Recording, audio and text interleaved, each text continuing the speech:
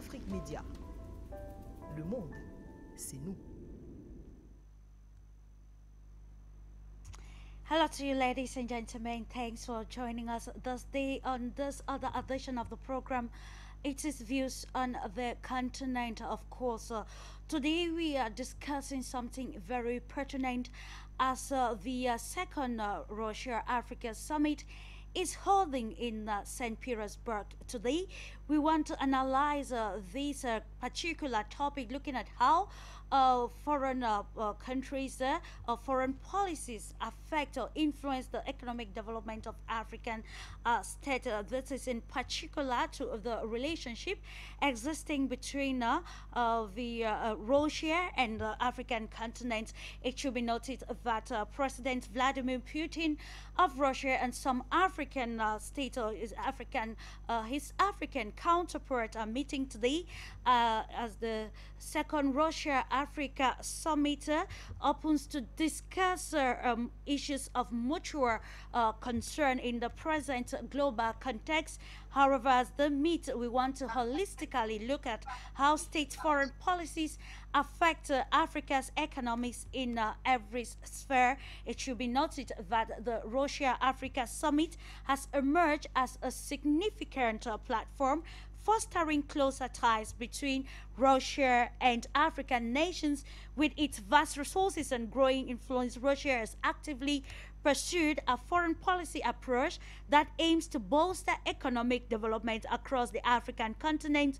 Through its multifaceted engagement, Russia's foreign policy has been instrumental in shaping and influencing the economic landscape of African states. In this discussion, however, we will explore the key ways in which Russia's foreign policy initiatives will continue or had led to the positive advancement in economic development within various African countries. By examining, of course, the strategic partnership, trade agreement, and investment activities, we will equally uncover the impact of Russia's involvement and shed light on the potential for further collaboration in the future. It should be noted that foreign policy in the areas of occur in the areas of aid and development, trade and investment, resource extraction, diplomatic relations and partnership, conflict and security, among others. However, in this edition of the program Views on the Continent, we seek to answer this question on how these foreign policies can be defined or designed and implemented, I beg your pardon, considering local context, civil society, and long-term sustainability. Stay with us. This is Views on the Continent. Of course, it is Views on the Continent, and you are most welcome to this compelling program that seeks to discuss issues of utmost importance. It is holding at the time of the Russia-Africa Summit, the second of its kind, where we see the president or the leadership of Russia gathering or meeting with his African counterparts to discuss issues of mutual concern. And today we have heard in the preamble highlighting, since the engagement of Russia in Africa, some improvements, especially in the economic perspective, have been recorded. And we see how this ongoing Russia-Africa summit will continue to serve as a catalyst or a litmus test for better engagement or cooperation between Russia and African continents in the present global context. Appreciate you for making out time to be with us. Time to unveil this panel of experts, and I'm taking you straight away to St. Petersburg in Russia. Let's meet this panel of experts now I want to introduce to you Yulia Berg. She's a political scientist, and of course, thank you for accepting to be with us this day, dear Yulia, as we continue to analyze issues of utmost interest. Hello, I'm happy to be a guest of yours once again. We're here at the venue, so we are all together on the same venue finally. And this was a moment that many have been expecting since 2019. Indeed. So happy to welcome all of the delegations and guests from African countries here in Russia. And I think there is a lot to discuss and a lot to get done in the upcoming future. Indeed, a lot to discuss constructively as far as the relationship between Russia and the African continent is concerned. Let's also welcome Dr. Musawen Kosi Mzuli, who is chairman Parker Medical and General Trade Limited. He's joining us live from St. Petersburg in Russia. Hello to you, Doctor. It's a pleasure welcoming you to Afrique Media for the first time. You're most welcome. Good afternoon. Thank you. I'm happy to be part of the panel. Looking forward to participate in this panel. We're having a very successful forum in St. Petersburg. So far, everything is moving very well. Thank you very much. Thank you, too, for accepting to be with us this day. And let's welcome Anna White Akbor. She is a development communication professional, but she is joining us from Nigeria. Hello to you, Anna White. It's a pleasure having you this day. Hello, everyone. Sorry, I'm on the move. It's a pleasure to be here, and I look forward to having further conversations on the subject of today. Okay, thank you so much. Thank you. Hi. Yeah, thank you for your time, Anna White. And of course, we will be joined shortly by Aowa Don Melo, who is a BRICS representative for Western Central Africa. He will join us subsequently. And of course, let's acknowledge also Igor Stovarov, who is head of Project Games of the Future. You're most welcome, sir. Thank you. Yes, I'm here. I'm actually in the same room as the other people here. And I'm also very honored to participate in the session. Just a small brief on what's happening on the side of, strangely enough, but anyways, yeah, looking forward to the session. But I will right off with you, Mr. Igor. Of course, Russia demonstrates being open for partnership only, not only in the economic perspective or sphere, but also in the areas of sport. You know, like in 2022, the project Games of the Future was launched. A vivid example, of course, of an innovative approach and the use of new technologies. That is now as the head of the Games of the Future, Mr. Igor Storerov.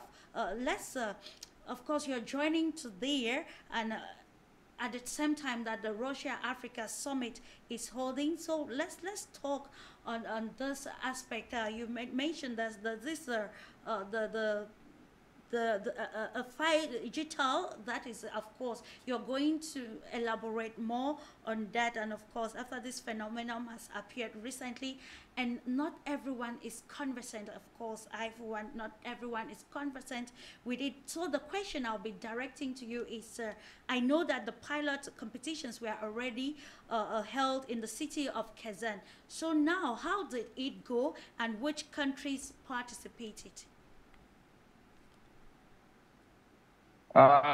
We have hosted something like 40 countries, so because we've started the test events from September last year, and if you combine them all, it's almost 40 countries that already participated, including African countries that I will speak a little bit more, elaborate a little bit more on that.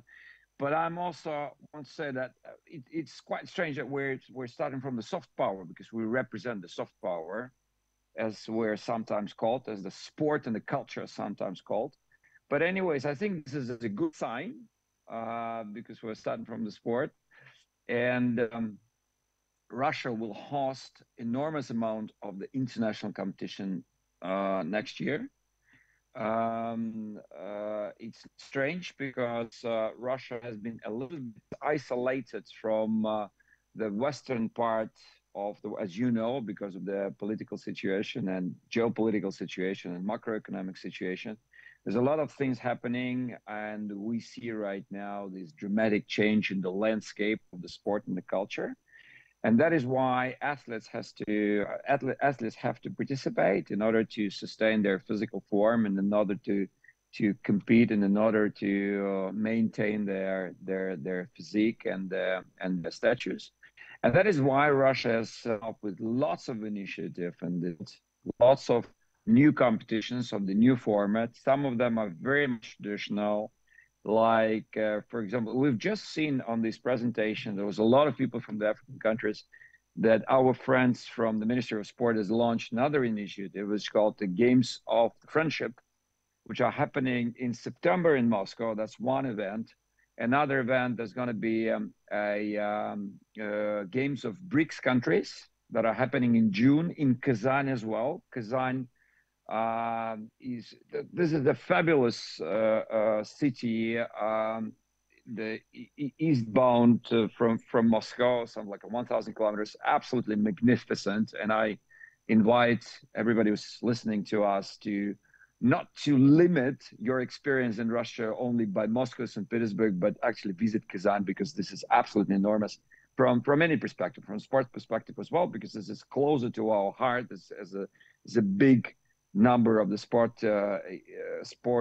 venues on which you can actually organize any kind of sports. But anyways, you have games of BRICS countries, you have games of friendship, you have digital games or games of the future that we are organizing.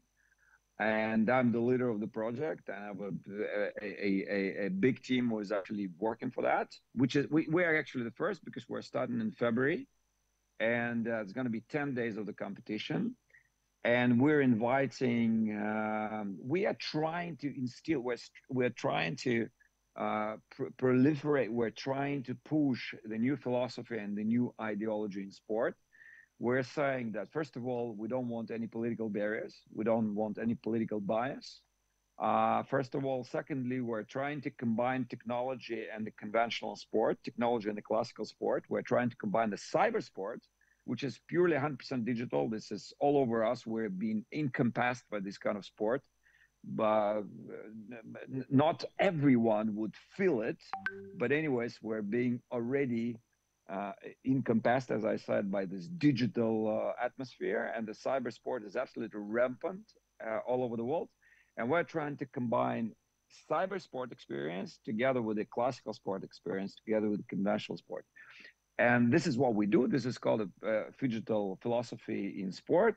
And we're also doing some technologically advanced sports like battle of robots or drone racing or sport programming and things like that. So we're trying to showcase three pillars. One is a cyber sport, another digital sport, and technological advanced or sport which would require some gadgets to increase your power or speed or whatever. So we're trying to, one of the slogans that we use, we're bridging humanity and technology. So this is what we do. But anyways, I think sport is a good mean to bring the nations together. I'm saying very banal things, very conventional things, but anyways, I think this is very much true. I think we're trying to come up to set up the new sport equity, which actually does not have this political bias, like some of the Western sport equity would have towards Russia and towards some other countries. We're trying to actually unite nations, and we're trying to get to the roots of what sport has been invented to be in the, I don't know, 100 years or 150 years. Our modern sport as we know it right now has been invented to actually unite nations and not to disintegrate nations. And this is what we do, and we are very much we are very much honored to welcome African countries also to participate in our test events, to participate in the games of the future, to send the delegations. And we would be, as I said, honored to accommodate them all, to show the real hospitality of Russia, to show the beauty of Kazan, in not only Kazan, but Moscow, St. Petersburg, and all over Russia. and then we're looking forward to host these events for transparent and just and really sport competition. Thank you so much, Mr. Ingo. Talking about people joining or participating in this event, now what are some of the principles on which teams participate in the games of the future? What are the guiding principles? We're selecting the teams. We're selecting the teams on the different, what we call different funnels. The main funnel that we use is that we're doing picks like according to the ratings, because all the cyber sport and the digital teams would have a world recognized ratings, and we are actually inviting the teams as per their position in the ratings, because we want this tournament to be really top notch, and we want the biggest amount of the technical reach from the media perspective. We want views, we want traffic, we want watchers of our event. That's why we are basically picking up the teams from what we call a direct invitation. But also we're doing, this is funnel number one, this is the main funnel, but we're also doing it through we're also picking up the team, we're selecting the team through the federations, cyber sport federations that are existing in some of the countries. Not in all of the countries cyber sport federations exist per se, or even physical federations. We're also using the help of the associations or our vendors that are providing the technical services for some of the competitions. And this is what we do. But anyways, we are actually inviting clubs, not the national teams, but actually the clubs would anyways belong to some jurisdiction, belongs to some geography or to some country. Our targets is to have more than 100 nations participating in our event, in our Games of the Future. But as I said, we're already having like 40, and we've sent the invitations to another 30. So overall, we're standing at the number of our current total is something like 70 countries, including the predominant majority of the African countries. We've sent the invitations to them, not to all in all of the disciplines, because not in all of the disciplines the African countries may compete on a world-class level, but definitely in football, definitely in basketball, definitely in the MMA. There's some African countries that are absolutely in the top 10 or top 100 world-class nations in some of the disciplines. And as I said, yeah, I mean, they're very much welcome to participate either in test events and also in the Games of the Future in February next year. Head of the project Games of the Future, thank you for the insight, and of course it will be a good element that will further solidify the partnership or cooperation between countries, between Russia and other countries. Thank you. We are going to continue with the analysis of today on how states' foreign policies affect or influence economic development of African states. We kick off with you, dear Yulia. You know, this is a topic that has actually been on the debate topic across Africa, and of course coming at a time of global geopolitics, where global geopolitics have actually seen an increase. So now, taking the Russia-Africa summit, which just started today there in St. Petersburg, in your own perspective, what does this summit seek to present to Africa as far as Russia's foreign policy is concerned? And of course, how has Russia's foreign policy approach towards African countries elevated or evolved over the years? Well, you see, one of the key differences that is not always easy to notice or get used to in terms of the foreign policy that the Russian Federation promotes and the one that the Soviet Union was promoting is that neither Russia nor the Soviet Union in that period of time were ever interested in Africa's mineral resources.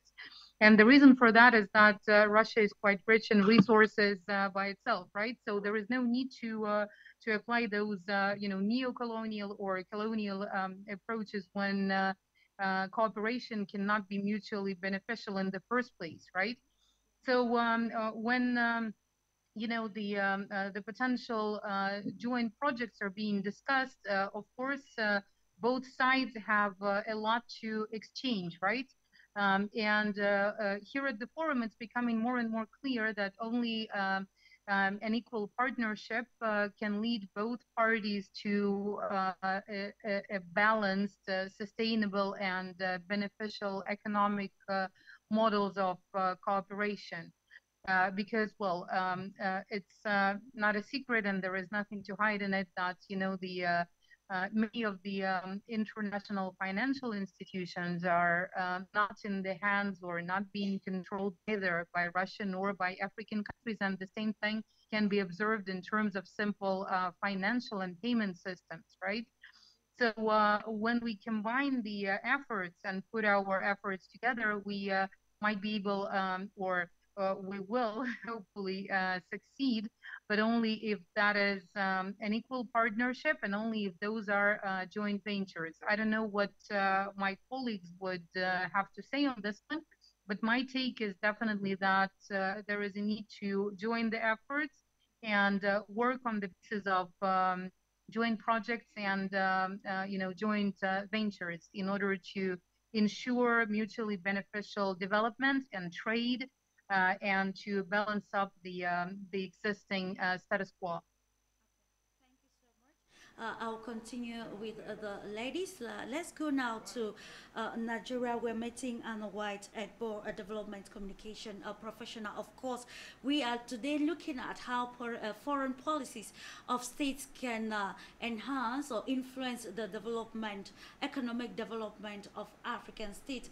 As an economic professional or development professional, Anna White, so what is your perspective as far as the relationship between the Russian Federation and the African continent is concerned, and of course, where are the areas that can be actually highlighted as far as Russia's foreign policy is concerned while dealing with Africa?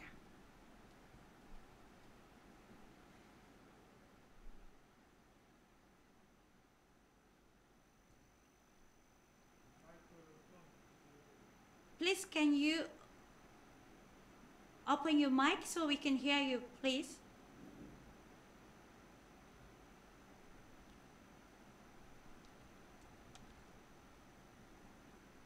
I think we are going to proceed to the next speaker if we cannot get through. Hello, Anna.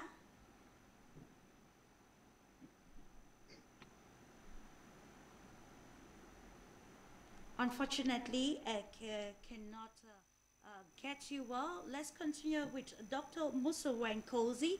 Of course, we are looking at the influence of foreign policy or states' foreign policy on Africa and how this impact the African continent. Like the preamble, Doctor, we underlined the aspect of foreign aid, security, investment, foreign direct investment, and others as aspect of foreign policies of nations. Today, you are actually partaking in the second Russia-Africa summit. And of course, if we are talking about international cooperation, it is how countries can come together and of course correlate for the benefit of all. So in your own perspective, what are those specific economic sectors that Russia and African countries can collaborate on, and how this partnership or the partnership between Russia and Africa affect local economies in Africa as,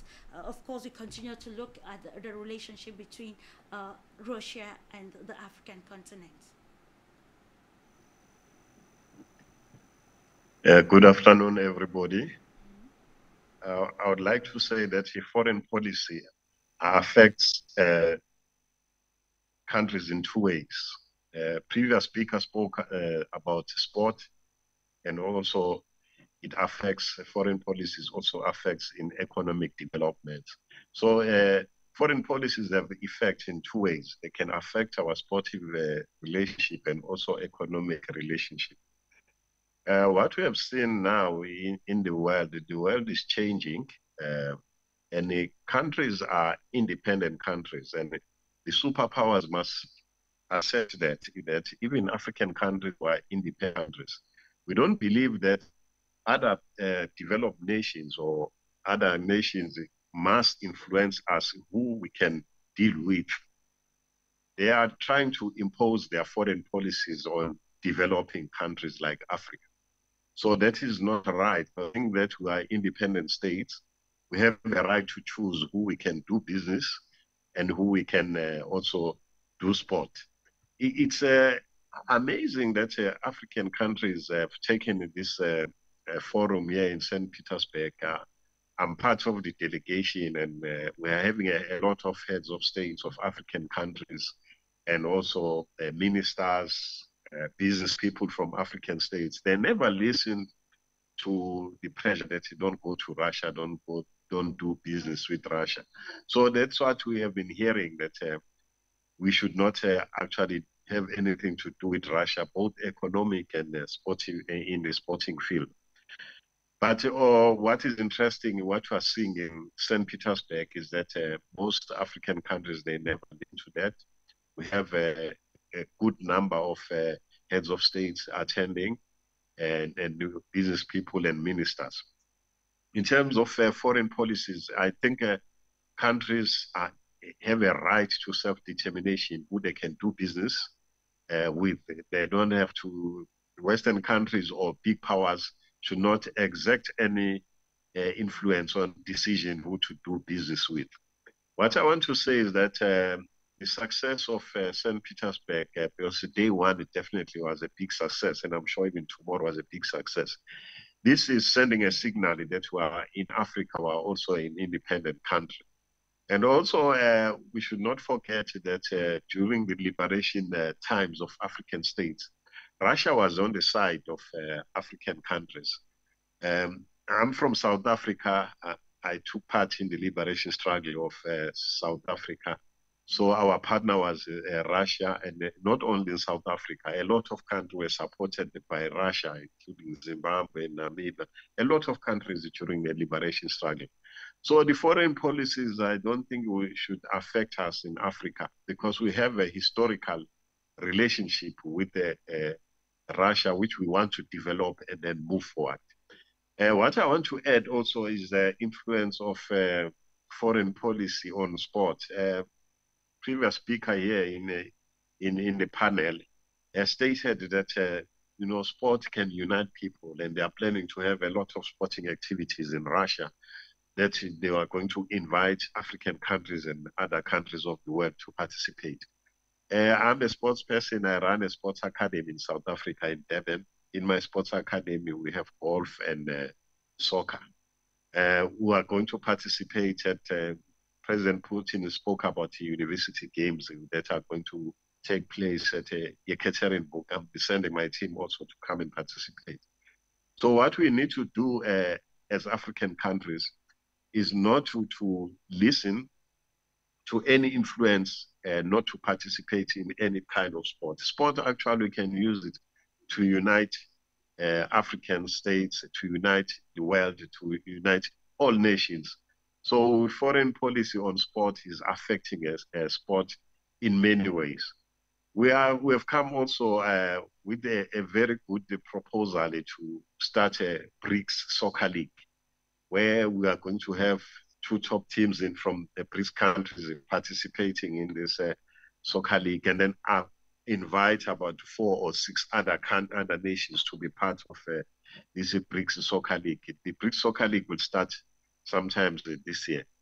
So I think moving forward, we should not allow foreign policies to affect our relationship in sports and in business. Thank you very much.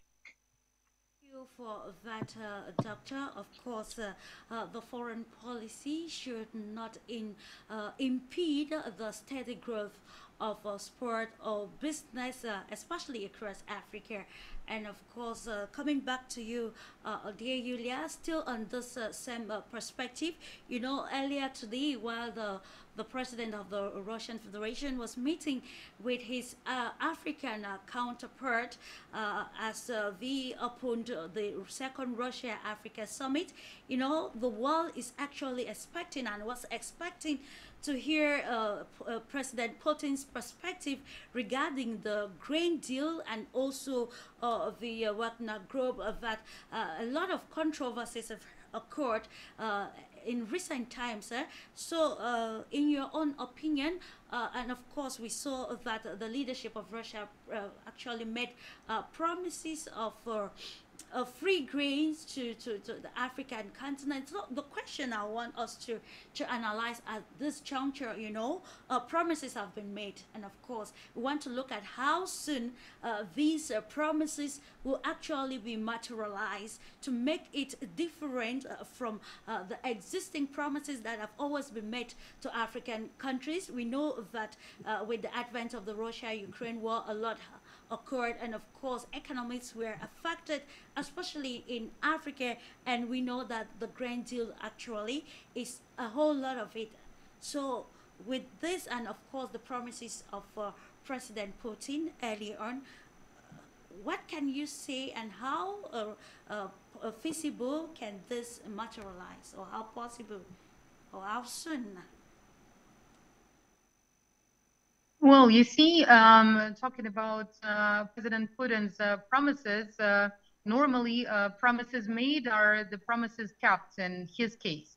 But unfortunately, Russia itself has been faced in situations when the grain deal initiative was, generally speaking, sabotaged, right? And quite a significant amount of time today at the forum was definitely dedicated to the Green Deal itself, and quite a lot was being said by President Putin in his address to the representatives of the African nations present at the Russia-Africa Forum, and not present, you know, in these polls, but actively, you know, listening to the news on what's happening here in St. Petersburg.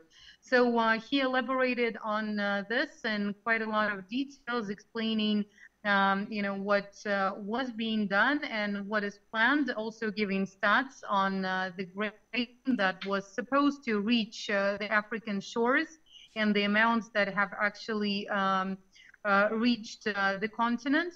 So unfortunately, we have been observing a situation where the promises, not even promises, but the agreements that were a part of the grain deal were not really followed by the ones we used to call partners.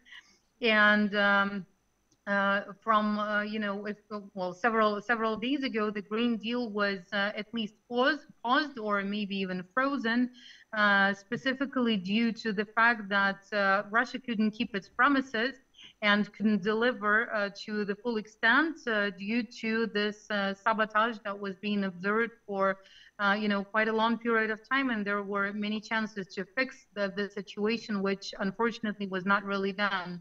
So now we see that a lot of the existing arrangements, agreements, and even when we talk about the legal framework, a lot of it requires at least a revision, or maybe reforms, or maybe even creation of you know, alternative systems. That's why here we have gathered to talk directly and to you know, use this venue right now in order to agree on how those promises can be kept and how that can be delivered, given the fact that some of the partners are the ones that cannot be trusted to the full extent as they used to be. Staying with you, dear Yulia, talking about the grain deal, talking about the promises to the African countries. Now, let's look at with the current context. We see the sanctions that have been meted on Russia by other parts, which have actually impeded the steady flow of goods, and of course bringing a subtle way on how Russia and other countries actually cooperate. And today we are looking at foreign policies. So now, how can let's put it in this perspective? We're looking at how other decisions by other powers is actually in trying to probably put sanctions on Russia. They're indirectly actually affecting the economies of African countries. And of course, how can this be solved? And of course, knowing that there is actually a new perspective across the Africa as far as global politics is concerned. So how can these sanctions, which have been placed directly on Russia but uplifted because of their indirect or the indirect and direct consequences on African economies?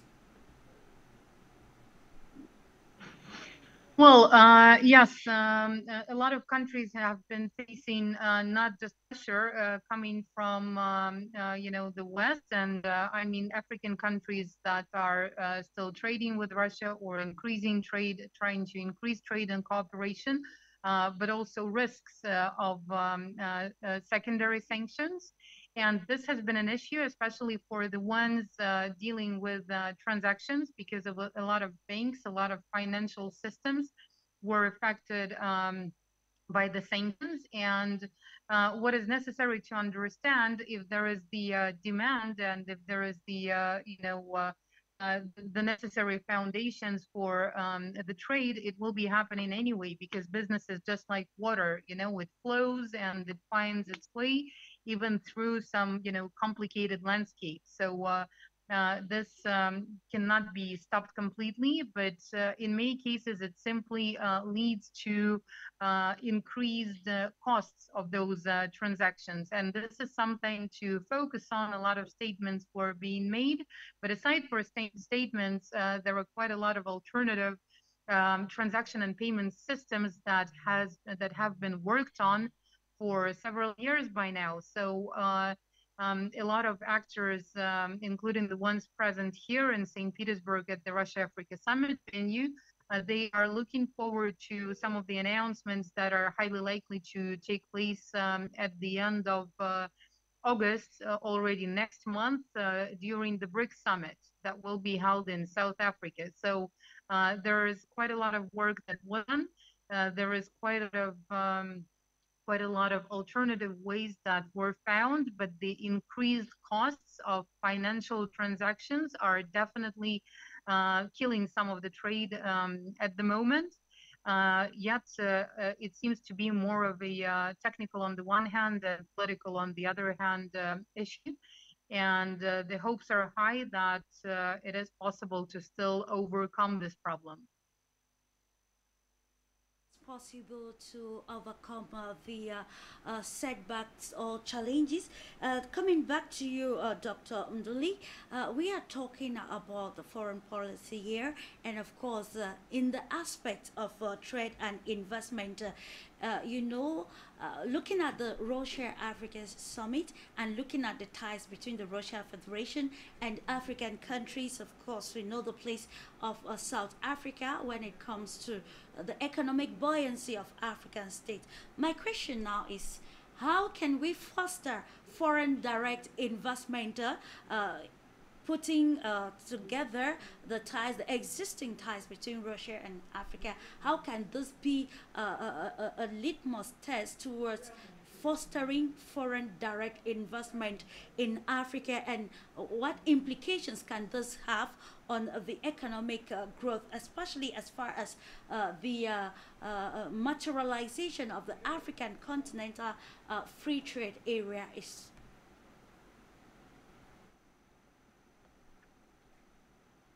I think the first thing that we need to do to develop trade between Russia and African states is not to listen to these negative foreign policies from the Western countries. I think that's the first step, because, the Western countries are putting pressure on some of the African countries not to do business with Russia, We should not listen to those foreign policies because that will not help us to develop our economy, to develop relationship with Russia.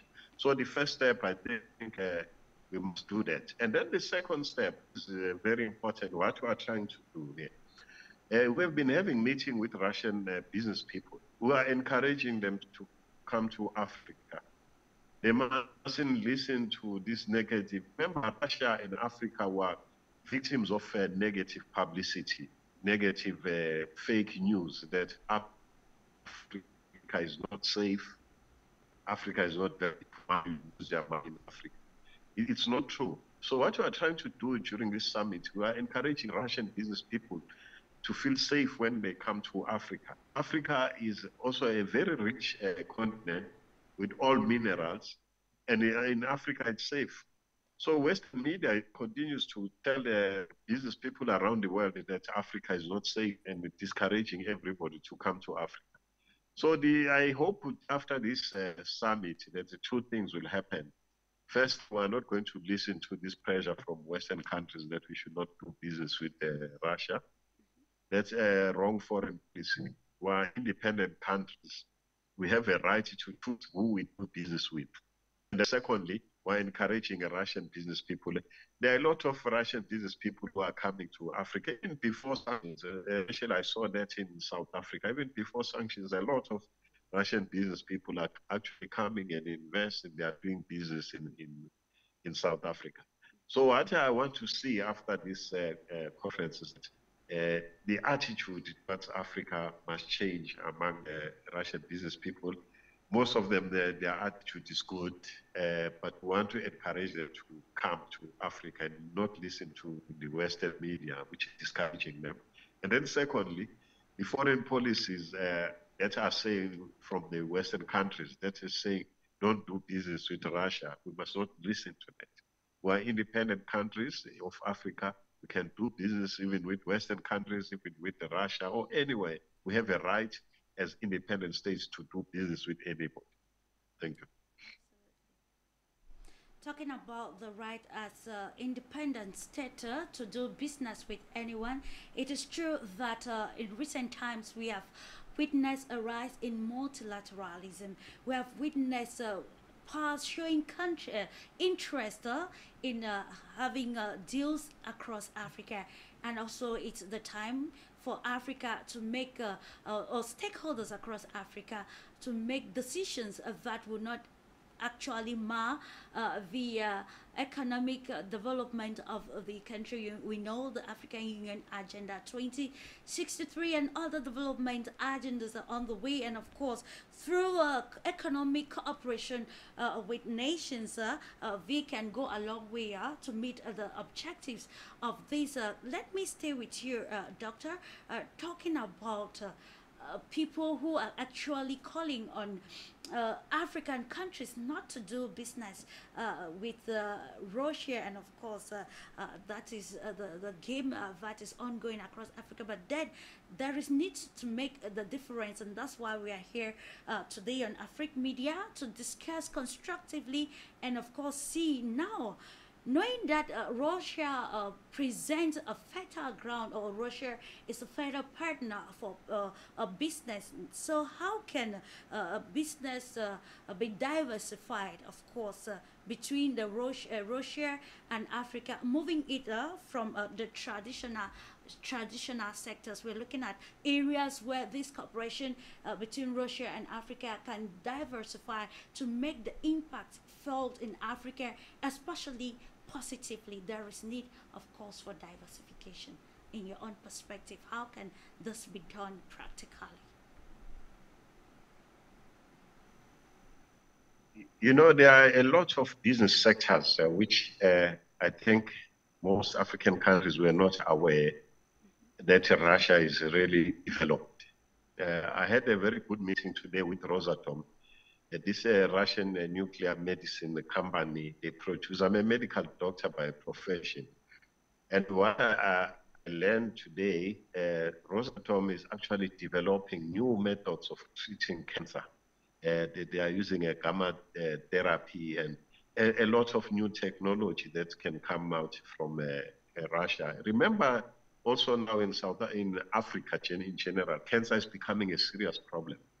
And the developments of domes can definitely help us to develop. And another sector which also today I managed to discuss with some Russian business people, it's the cleaning of water. You know, water is very important for life. In Africa, we have a problem of clean water. I've seen a very interesting technology around here to clean water. It's a very modern technology.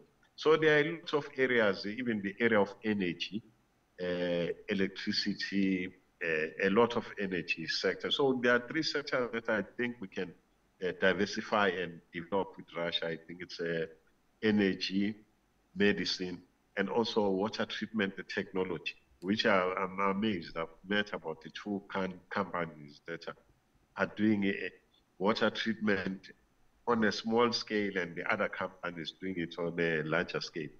Remember, we have issues of cholera outbreaks in Africa. One of the reasons of cholera outbreaks is water that is not clean. So we can work with Russia also in that area.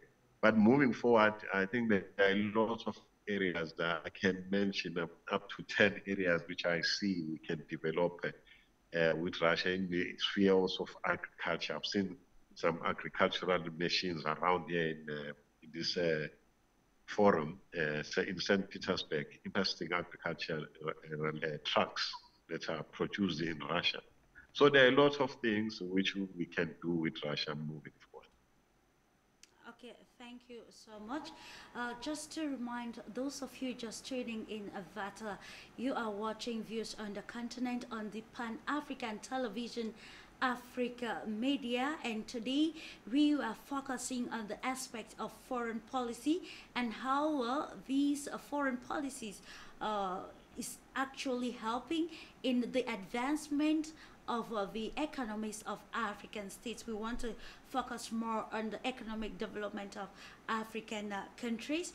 And today we are talking in the perspective of the Russia Africa Summit, which is holding in St. Petersburg as stakeholders, civil society, businesses continue to brainstorm and talk constructively on how they can foster this relationship. Coming back to get your perspective on this topic, dear Yulia, earlier on you highlighted the misinformation that is actually ongoing regarding the involvement of Russia in Africa, and of course I'll always underline that there is what we call a communication war and propaganda that has actually painted a different image of Russia, Russia's presence in Africa. But of course today we continue to analyze this particular aspect. Earlier on, dear Yulia, you mentioned it, but now this question, you know, with all that is happening, that is being seen on social media and other websites regarding the involvement of Russia, which some people see as negative now. Critics on their part see Russia's involvement in Africa's, especially Africa's extractive industry, primarily to be beneficial to the Russian companies rather than they're contributing to the sustainable economic development. How would you respond to this claim? It is true that the war led the most multi-layer process, and there is the geopolitical component to this, obviously the hotspots on the ground, and then obviously some of the informational wars taking place right now. Given the fact that the dominance in the communication and media field definitely does not belong neither, again, to Russia nor to Africa, there's quite a lot of misinformation that is being spread, and it was being spread for quite a while by now. And it would also be true to say that Russia's media policy has not been proactive enough and on the one hand, you don't need to explore yourself, and you don't need to come up with excuses when you're sure about your position and what you're doing, and when you deliver what you promise, and try to be, quite persistent in what you do. Yet at the same time, lack of information creates this vacuum that allows to speculate, manipulate, and yes, well, basically manipulate the public opinion. And we see the consequences of this pretty much all over the place. So today over here, in the framework of the Russia-Africa Summit, quite a lot of work was focused on communication, and there were quite a lot of journalists and media people present at the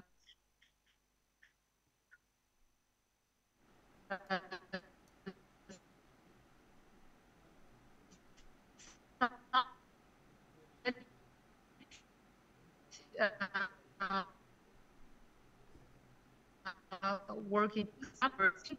This situation would be changing with the time. I think there was some technical issue, right? So I hope you can still hear me well, but the point that I was making is that Russian and African specialists, even at this venue, they're working together in order to find the optimal ways to exchange and disseminate information across the continent and, across Russia. Of course, there is the language barrier that is quite a significant challenge. Yet at the same time, there are always ways to communicate, and there are always ways to disseminate the information from the ground that reflects the actual situation much better. And I think, as the time goes by, we will see more and more of collaborations between the media people and people related to movie and film industry and this kind of thing. So quite a lot of work is being done in these days in St. Petersburg in order to create those venues, those channels, and those opportunities to fight in this information war on the same side. Very important, and of course, just to mention that Afrique Media is live at St. Petersburg to actually cover and see for itself how the summit is ongoing, so that they can bring to the global world first-hand information regarding the engagement between Russia and the African continent, of course. It's a great milestone towards solving this problem of misinformation and propaganda in present day context. But now, Russia, Yulia, as you've made mention, of course, it is now the time for Russia to make it different. We know we are already in the fourth industrial revolution. So how can the Russian Federation direct or its foreign policy towards encouraging industrialization, which is what Africa needs presently? If Africa needs to be really involved, especially in their extraction and production of their minerals across the continent, there is need for this technology, and which comes also with an industrial drive. So how can this partnership or Russia's foreign policy be more geared towards promoting industrialization across African countries? Well, there are two brief points that I would like to make on this one. Number one is that for quite a while, many African countries had to be selling their raw materials or mineral resources, and then the benefits of those were being used by other parties, right?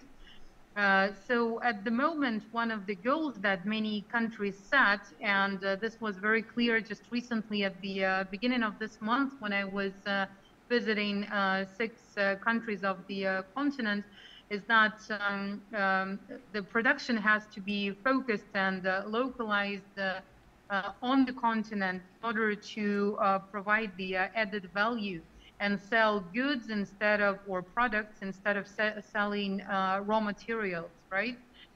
Yet at the same time, in order to make sure that industrialization is actually implemented and new facilities, factories, manufacturers are being built, what is needed is the basic infrastructure. And by this, in the first place, I mean energy and electricity. And the second important ingredient in this is infrastructure for logistics, because this is how the trade can be ensured within the continent, and this is how a foreign trade can be ensured. So it's not an easy process to go through, and what is needed in the first place is energy capacities in order to ensure the needs and demands of production. That's number one. Number two is technology, and there is no need, as we say, to invent the bicycle once again. There is the Russian technology. There is cooperation within BRICS with partners from India and China. That can also provide quite a lot of technology and quite a lot of equipment. Yes, there is the logistics. So creation of this kind of joint ventures and introduction of new facilities and new factories that would help trade at a different level, not by selling raw material, but by selling goods and products. To the very same, let's say, Western countries or anybody else. I mean, it's an open global market, and this is exactly how it has to function within the framework of the polycentric or multilateral, framework. So I think that's the solution, and African countries do not have much time to waste because there is a lot of work that needs to be done, and again, even to ensure the necessary energy or electricity capacities, those are not simple projects that are implemented in a few months. It might take up years in order to design and build and implement this new energy infrastructure, logistical infrastructure. But the good news is that the modern technology allows to do it much faster. And I mean, the previous time I visited some of the countries like Zimbabwe and Zambia was before the pandemic, back in 2019.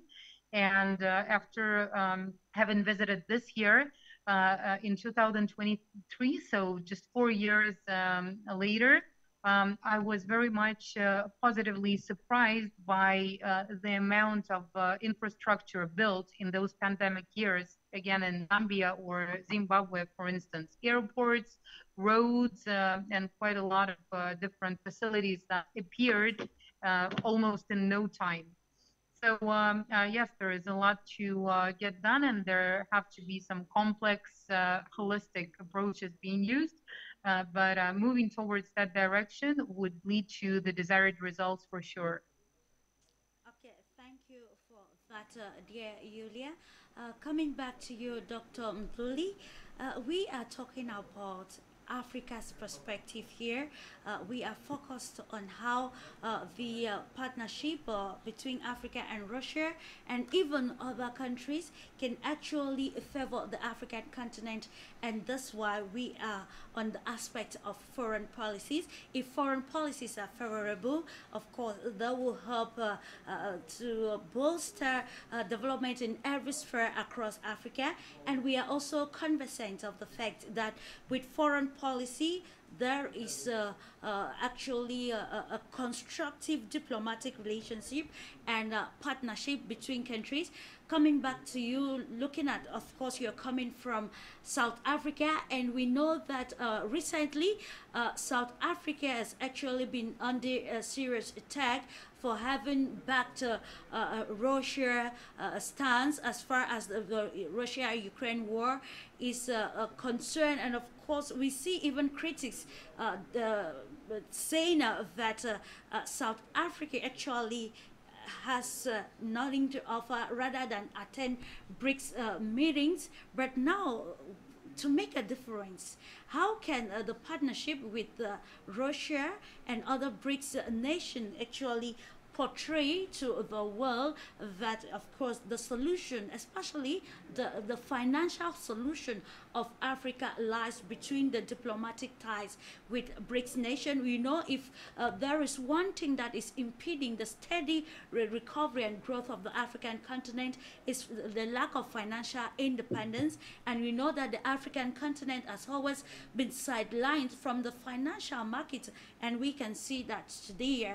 And that's why we last time we were discussing on how we can actually curtail Western hegemony and of course bring African countries into the financial marketing, of course. So now in this perspective, we are looking at how Russia and other BRICS nations can bolster this diplomatic relationship that they have with Africa, to be able to have help the African continent, is exchange of expertise, resources, knowledge. When people get together, they get to learn, and of course how they collaborate will help in the transformation of countries. So how can this diplomatic relationship between the Russia and other BRICS nations and the continent Africa help to bring resolve to this very important aspect of the continent, which is the quest to having financial independence?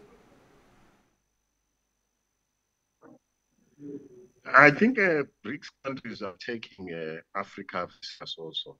There was a plenary session where President Putin was also speaking, and we saw former President of Brazil, Dilma. She's now the head of BRICS Bank.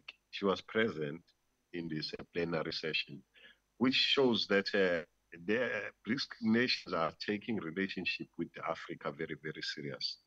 I think Africa and BRICS nations should come together and work together to develop each other. We need each other for trade development.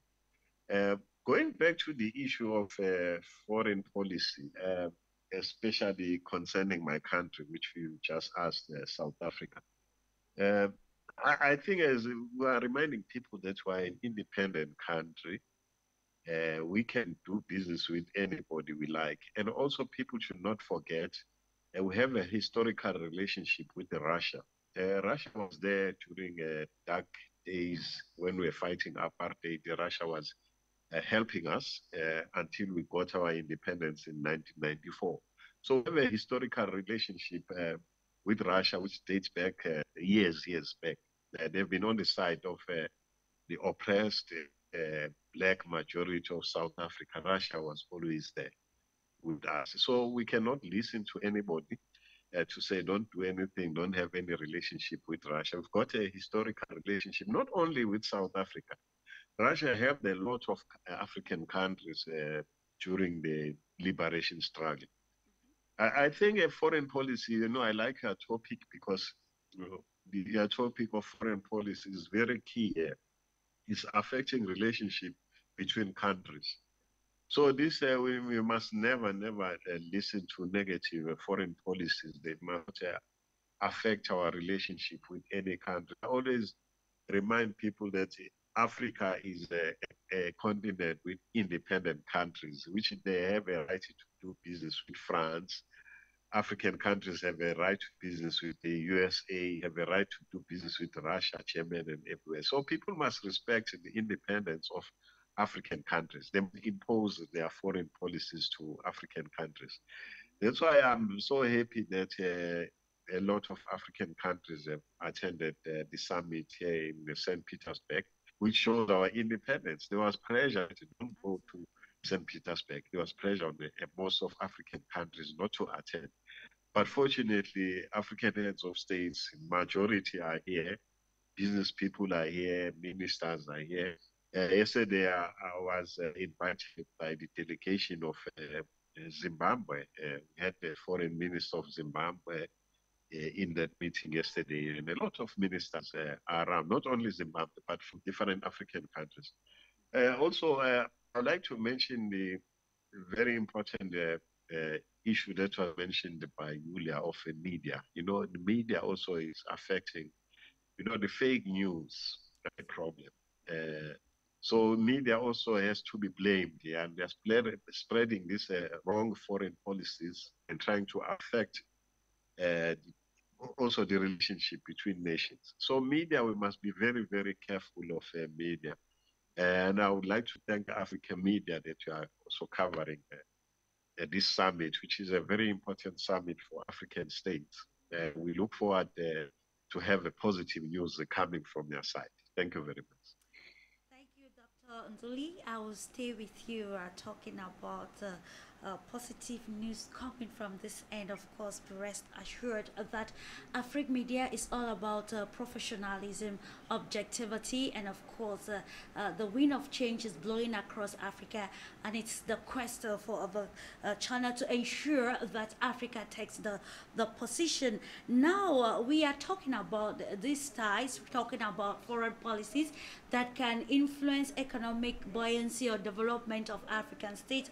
Dr. Umzruli, now we know across Africa there has been this urge for to promote entrepreneurship or job creation, and you can see that in every almost in every educational sector, in higher institutes of learning, you see that entrepreneurship has been introduced.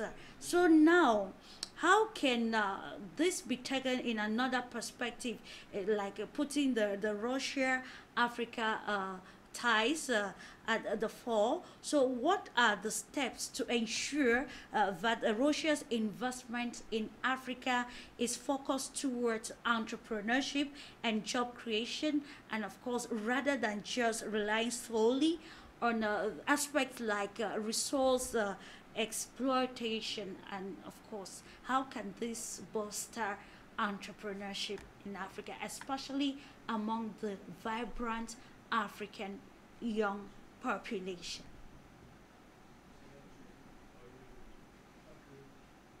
You know, I had a meeting today with some Russian business people, and we discussed this issue of developing upcoming small businesses, which is very, very important.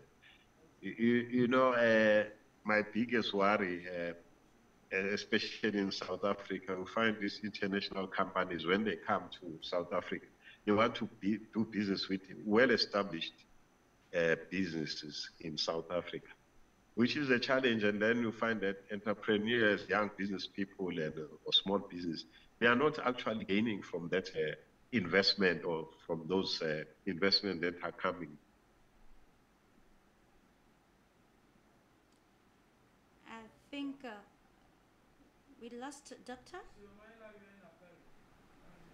We lost Doctor. If you are just tuning in, you are most welcome. This is Views on the Continent on Afrique Media, and we are looking at this very important aspect, states foreign policy. How is it encouraging the buoyancy, economic buoyancy of African countries? How is it actually helping to maintain, very important, the autonomy or sovereignty of African states? And of course, how can these foreign policies help to position Africa in this global context? We see industrialization that is on the rise. Can we get you, Doctor? If you're okay, you can ride on. All right, I was still on the same question of entrepreneur. Hello? Hello, can you hear me? Yes, I can hear you, Doctor. We were actually analyzing how the partnership between Russia and Africa, and how Russia's foreign policy through foreign direct investment in other aspects can help to bolster entrepreneurial drive among the very vibrant African youth, so that we can actually mitigate the dying of young people trying to cross over the Mediterranean in search for green pasture. I think what we need to do is to encourage any investors or any foreign companies that when they come to Africa, they must try and make sure that they form partnership with small business, especially with the youth. Because the biggest challenge, especially what I've seen in my country, South Africa, is that these foreign companies, when they come, they are looking actually for well-established business, people who are already in business. They don't want to develop a small business and then grow with them. So we need to encourage foreign investors in this place, Russian investors, that when they come to Africa to invest, they must look for small business and grow with them. You know, if you grow with small business, we are transferring skills. Another thing that we are doing, job creation, and we are encouraging youth to be business-minded. Because remember, the challenge also of Africa is a lot of youth are unemployed, but they are looking for business. So what we need to do is to encourage Russian business people that they must actually, when they come to Africa, look for small business, develop with them, and then grow the youth in business. So that we develop entrepreneurs, future entrepreneurs, because the future of Africa actually lies with our youth. So if we forget them when we have any business opportunities, then we are leaving behind the future of Africa. So what we are trying to do here is also to encourage Russian business people to make sure that when they go to Africa, they must make sure that they are partners of small business, youth business, then with the yes. Thank you for that, Dr. Lee. Coming back to you, Bashir, Yulia, beg your pardon. So, some people or some pundits argue that Russia's military and security partnerships in Africa have actually affected or influenced economic decision making in recipients. Countries or nations. Now, the question is, how can these actually be effectively managed? Potential risk be effectively managed to ensure economic development remains a priority if actually the statement is true to fact.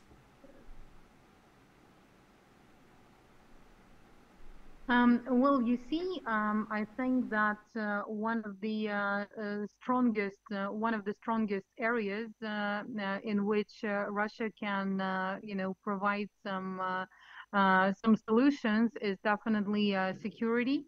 So Russia is good at very basic infrastructure, very basic issues such as, energy, water supply systems, agriculture, security. So this is something that Russia is experienced in, and there is the practical set of practical solutions for this kind of things, and there is the background that allows to talk about it. What Russia is not good at is packaging, promotion, this kind of things. This is definitely not one of the strengths.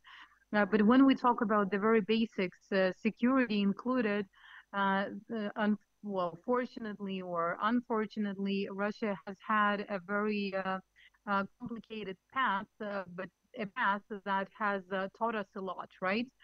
So in terms of providing security and maintaining stability, including the let's say, not an easy environment of multinational, multicultural communities, societies with different types of issues coming about.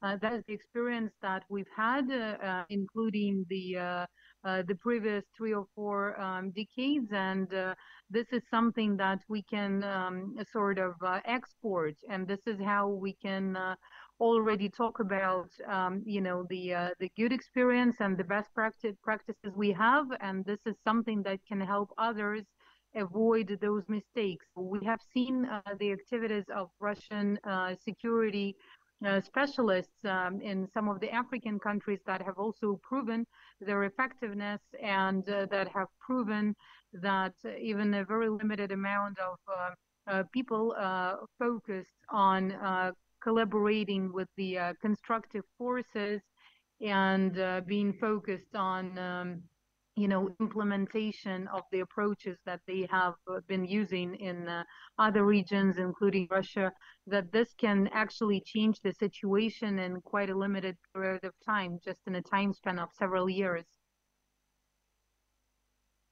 so much.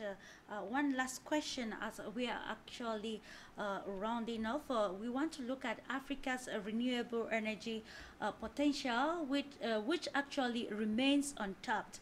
Now, how can Russia's expertise and investment contribute to the development of clean energy projects, and how might this project and how can this project enhance the economic growth of African states?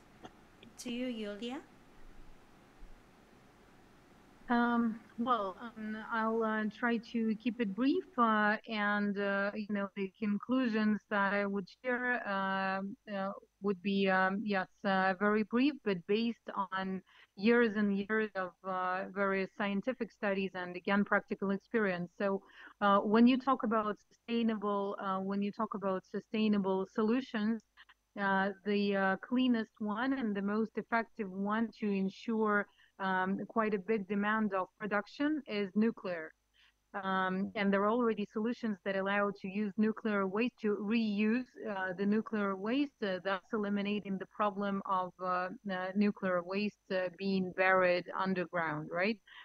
So when you talk about renewables that use wind and sun energy, at this point in time, the modern technology allows to use them effectively for the needs of local communities or a limited amount of households, or in order to use them in some kind of remote areas where you don't have alternative sources.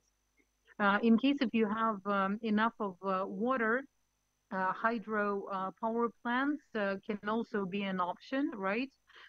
Yet at the same time, from what we see, even the German experience, and Germany is quite good at technology, it shows that alternative energy sources based on solar and wind energy, they're not enough to ensure to ensure the needs of production in a stable way. So is something that has to be considered, and again, one of the most effective solutions that can ensure the needs of production, not just for one country maybe, but for the needs of a region, is nuclear. And at the moment, you will not find any better options on the globe.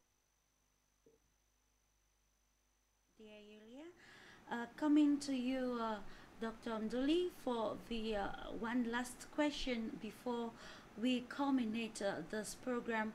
We've been talking about foreign policy of countries engaging in Africa, and how these policies can be geared towards ensuring economic buoyancy development of African states. Of course, now let's look at how ready African stakeholders, African governments are to actually engage fully with the Russian Federation. In your analysis earlier on, you made mention, even Yulia made mention of fake news which has been circulating, and of course how we see some parties telling some African countries not to engage with Russia. But now when it comes to decisions, it's supposed to be sovereign states making decisions which actually can help meet their objectives as a nation. So in your own perspective, now that the Russia-Africa Summit is going on, what can African stakeholders do? We're talking here including the political will, because no matter what we say, what we do, if there is the lack of political will, we'll see that things will continue to move subtly, and of course it will continue to lead to disgruntlement among African population, and that will amount again to the instability that we are seeing across the African continent. But now engaging economically, there is need to see the practicality. So now on the African perspective, how can our leaders ensure this strong political will that will help open doors of cooperation, especially economic cooperation, while respecting the sovereignty of African states, all for the good of African countries in the contemporary and controversial society? I must say that I think the political will is there among African countries to do business with Russia. The presence of a lot of African heads of state and ministers and business people from Africa, it shows that definitely there is a political will to do business with Russia. I think what we need to do is to make sure that we don't listen to negative foreign policies that are coming out, discouraging African states not to do any business or sporting relationship with Russia. That's the first step which we need to do, is to remind all these countries that are putting pressure on us that we are independent countries of Africa. We have a right to do business with USA, we have a right to business with England or Russia. So the independence of Africa must be respected. That's the first step. And what is very important, the role of the media. You know, since this conflict here between Russia and Ukraine, I'm really discouraged by the role of the media in this because, firstly, they are not giving us the true story of what's happening on the ground and the reason why the war started. And they are aware why the war started, but they are not going to give you those reasons. They are aware what's happening. And now we're getting a lot of fake news around this war. So what we need to do, first step also, is to make sure that we are aware that there are a lot of fake news that are being used to influence independent countries with the negative foreign policies. So those are two things which we need to do moving forward, is to have a political willingness to do business with Russia, which first day of the summit, I think we have seen it's been wonderful, and tomorrow are continuing. It shows that there is a political willingness. And also our foreign policies, we must guard against negative foreign policies that are saying don't do business with Russia. And also, thirdly, the media. We must be very careful of the media. I'm really discouraged about the media. Actually, the media is not trying to bring peace between Russia and Ukraine. They are actually fueling that the war must continue, which is a big challenge.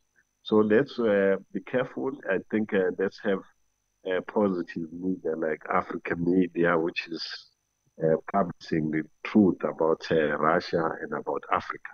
So let's move forward on those directions. Thank you. For the great insight, Dr. Mzoli, regarding our topic for discussion. It was a nice time having you, especially for the first time on the Pan-African television, and hope to have you subsequently in our programs. Of course, I wish you well as you continue to engage with businesses, stakeholders in the auspices or under the auspices of the Russia-Africa Summit.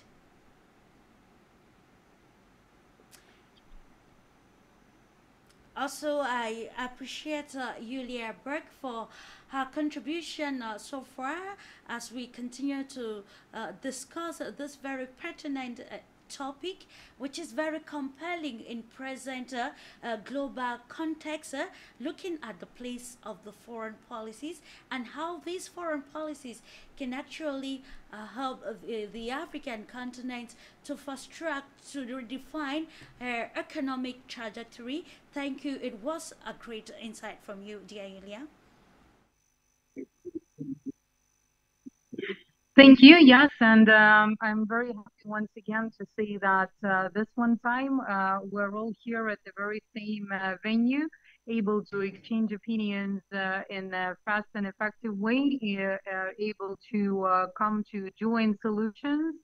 And we hope to continue this way, even in the complicated circumstances of the global transformation that is happening all over the place. So much. There is need to bring that change, a change that is positive, so that together we can make a world a better place for humanity. You know, the United Nations itself underlined that the nation, the world, need to be safe for humanity. And when we engage in such constructive discussions, we go a long way to solve the problems affecting the world and, of course, making it a better place for humanity. We apologize for all the technical upheavals, and of course, Anna couldn't join because of the technical issues, and of course, another panelist who had to join us in the person of our Don Melo, who is BRICS representative for Western Central Africa. That couldn't make it for obvious reasons, but then it was still a compelling and constructive discussion full of insight. I think it will go a long way to create great impact, and of course, change the perspectives, especially the negative perspective that surrounds the relationship between Russia and Africa. It was a nice time. I will not go without acknowledging also the technical crew for ensuring that in spite of the challenges, the program was a success. But to you all televiewers, keep trusting Afrique Media, and remember, news is always on the move on Afrique Media. Do have a splendid moment as you continue to watch our programs. Bye-bye.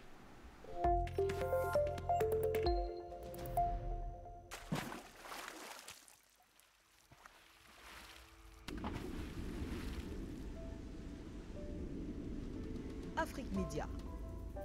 Le monde, c'est nous.